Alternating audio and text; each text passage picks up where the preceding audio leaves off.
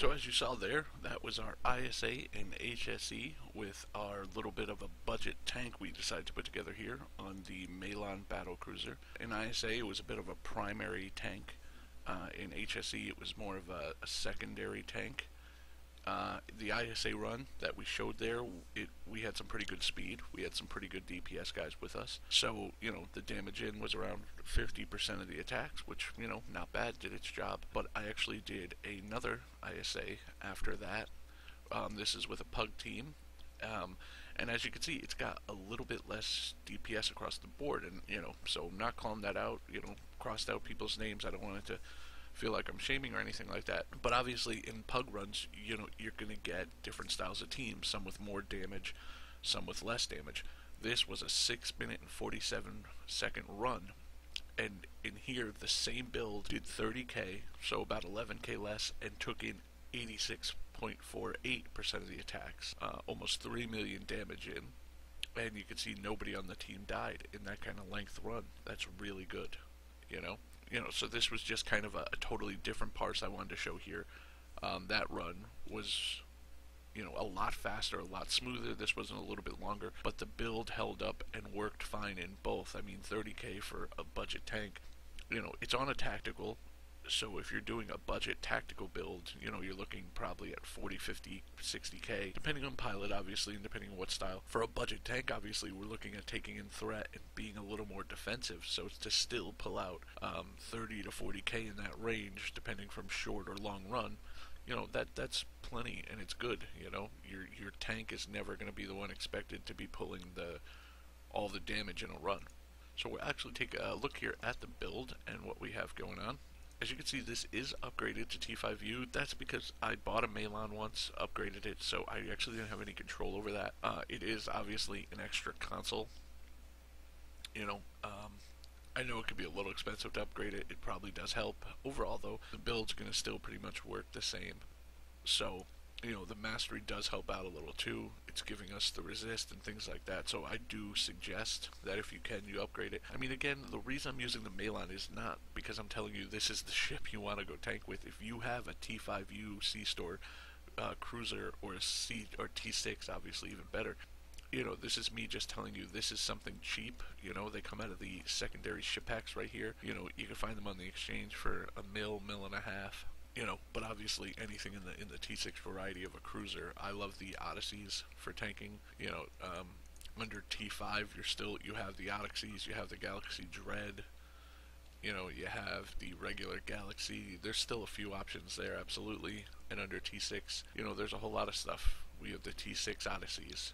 We have, the command ships. Those are nice. The new Miracle Worker ships. And any kind of cruisers, the Excelsior, the Jupiter class. There's a lot of options there. So we kind of went with this just to show you the basics and what kind of ship that could actually take this punishment. Weapon wise, we just went with Quantum Phase and a phaser build.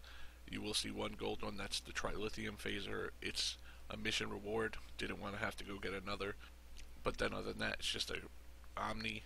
2 Omnis, obviously, a crafted one, and then a mission reward one, then just some crafted, not really good mod kind of phasers, and then the mission reward quantum phase set. Then we have console Trillium D, and in science, the temporally shielded data core. These are both from the Temporal Front mission arc. You get them out of missions. Here we have the assimilated module, and then we have Domino. This is a free console that you will hopefully all have very shortly. If not, some of you have it already. That's off the Bajoran Interceptor. This is, I'd say, one of the few consoles. I mean, the assimilated module, a little bit of the Temporal Disentanglement Suite, but this one really is our big, only kind of real offensive buff. We do then have the secondary shield projector and the disruption pulse emitter. These will run you, I would say, 2 to 3 mil. They're packs you could buy as a Fed. What's nice, I mean, this is actually kind of the opposite of what you would normally see out of this 2-piece, but it's at least it's a way to get this 2-piece. Normally, you would see running the dynamic power redistributor and the projectile warhead, but on a Fed character, that means you have to own both the prototype Dreadnought and the NX. So here, this is the cheaper way to get a hold of that. Plus, for a tank, the secondary shield projector is helping us out. The disruption pulse emitter isn't bad for a little secondary damage, and we are getting that nice boost to phaser damage here. The Disentanglement Suite is also a mission reward from the Iconian arc. It's giving us crit chance and crit severity based on our auxiliary power. It's also giving us some shield cap, which is not bad, some auxiliary power, and some shield resistance. And then tactical wise, just 2 phaser relays. I actually crafted these and upgraded them, and they went ultra rare. I actually wanted them only at very rare, but again, that's not a big difference there. It's a 1.9%, I think it is actually, difference. So, not breaking the bank, not changing the build in a big way. Space set wise, we're using the new Bajoran Warp Core. I just kind of wanted to test that out. And then we're running the Soul Defense 3-piece set, which is really nice on a budget tank. Not only to heal yourself, but even if you're not running, a tank that's trying to heal others, even, if people on your team get in trouble and they're within the radius of this big heal, it could help out, but also heals you in a big way. So it's a good kind of oh crap console. As you can see, the amount of hit points, this is going to be affected by hull healing. So, it's going to differ for everybody depending on how many points they have there. We'll take a look. Skill wise, I actually would probably recommend going with Psy Ultimate here. This character did have the Tac Ultimate already though, so I wasn't going to respec just for this, but I do think the Psy Ultimate probably even makes this easier. So we're going to take a look here at our traits, personal traits, nothing too crazy. Astrophysicist for the Drain, Beam Training. We have Context is for Kings, this is newer. This is giving us damage resistance or Cat 2 bonus damage depending if we've taken damage or haven't in the past few seconds. We have Elusive, Fleet Coordinator, Last Ditch Effort, always great for a tactical. Nanite Repair Matrix, Mission Reward Pickup, Auto Heal after you're under 50% hull. And then Impact Defense Specialist and Imposing Presence. Impact is giving us the physical and kinetic. Imposing Presence is adding to our threat, which is nice, because the way I have it set up right now, Threatening Stance is only giving me plus 200, and that's pretty much all I'm running to take and taunt and get the aggro onto myself. So take a look where we have Critical Systems, we have Unconventional Tactics, Improved Command Frequency, and then Honor Dead. This one's the only one that's not free here, but very cheap. We've talked about it a lot. It's giving us, damage resistance, hull restoration, and temporary hit points based on the amount of damage we take in. Still really nice. You see, I've only went with 5 Starship traits, Space Rep traits, and active ones. The active ones, they are nice. I know that, if we're looking at a brand new build, if you're putting a brand new character together, it takes a while before you get the active stuff. I will say for a tank, the shield generator and the deploy sensor interference platform are really helpful. Space rep wise, just crit severity, crit chance, the auxiliary defense, and the auxiliary offense, so that's really nice. And then station wise, we have a commander engineering, a lieutenant engineering, a lieutenant commander psi, lieutenant tac, and ensign universal that I went tac. We have our spread for our quantum phase toward our fire at will and our tactical team. Over here we have emergency power to weapons 1. Over here we have emergency power to shields. Now, this build was pretty much identical for the ISA and HSE. The way you see it here is the HSE version. The ISA version, this was emergency power to engines, and the only DOF I did have on, you can see I don't have one now because I didn't have any DOFs for HSE, but I did have the emergency con hologram on for ISA. It's in the Phoenix pack, it's easy to get, and I recommend it for everybody, so that's why.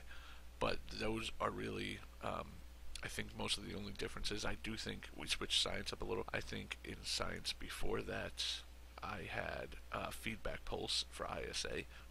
It didn't do a lot, but it did a little, And then this was hazard emitters, and this was science team. I wanted the polarized hull and a little bit more defense here for the HSE. But other than that, I mean, we're looking at the same basic build, And you could tell it did a good job. There was nothing, really special. I mean, and I say the 83% of the attacks one, that's nice. 50% of the attacks with decent DPS, relatively easy in ISA.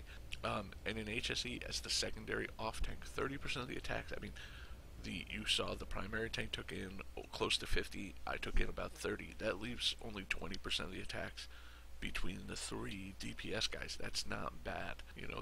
That's really helpful there. And if you saw in that HSE, I still was running the Soul Defense. I actually hit it twice in that HSE. That helped keep people alive. In that HSE, we lost one player to the Queen, and the actual aggro there with the Queen, especially with their feedback pulls and stuff. At that point, it's not really the tank. No matter what they're doing, it's not really as effective there. So, that death wasn't, the big part for the tanks is keeping them alive during the opening part where we're fighting all the tactical cubes and the spheres, and our team, we made it through that pretty smoothly, so that was nice. So, this is just an idea of a tank on a ship that doesn't cost a lot or is hard to get with some gear that's pretty much the same way. We have one piece of rep gear, the rest are mission reward, and then some cheaper kind of exchange pieces here. If you have any kind of these packs, you can pick them up if you ever open any kind of infinity boxes or anything. So pretty kind of easy thing. Not easy thing to do. It takes practice, things like that, but kind of a pretty easy build to work toward, nothing crazy. And then it's just a matter of doing it.